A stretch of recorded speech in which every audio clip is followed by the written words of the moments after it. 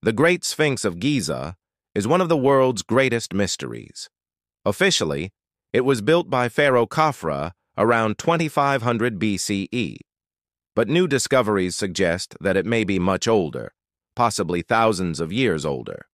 It's hard to believe that anyone would mistake the Sphinx for anything other than a huge stone lion with a human head.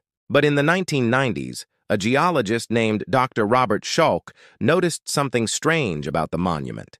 He believed that the deep vertical erosion marks on the Sphinx were not caused by wind and sand, but by heavy rainfall.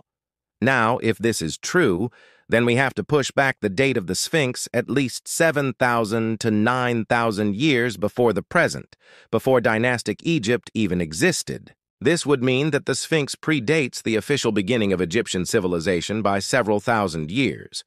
Of course, mainstream Egyptologists rejected this idea, citing a lack of archaeological context.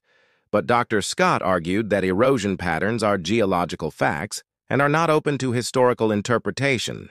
Other researchers agreed with Scott's assessment, arguing that the Sphinx shows clear evidence of water erosion and that the prevailing theories about its age are simply wrong.